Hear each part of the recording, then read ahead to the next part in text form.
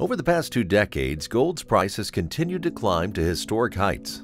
Gold generally carries an inverse relationship to the valuation of the US dollar, meaning as the value of the dollar declines, the price of gold begins to climb. This makes gold an excellent hedge against inflation, which is why many consider gold to be a safe haven asset.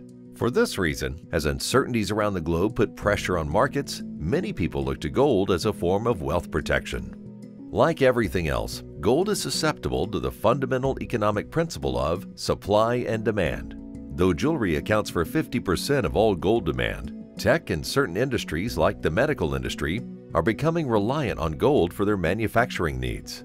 As a finite resource, gold is becoming increasingly more difficult to obtain. Mining operations must dig deeper than ever before to access sources of quality gold.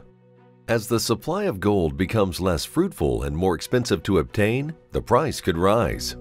Central banks also play a role in determining the price of gold. As central banks diversify their holdings away from paper currencies and into gold, the price is predicted to rise. Understanding what determines the price of gold is important when considering how to diversify your portfolio with precious metals. If you would like to learn more about why gold should be a part of your portfolio, call the number on your screen or click the link below. As America's gold authority, U.S. Money Reserve is here to help you every step of the way. Check out the Did You Know playlist on our YouTube page to see more interesting videos about gold.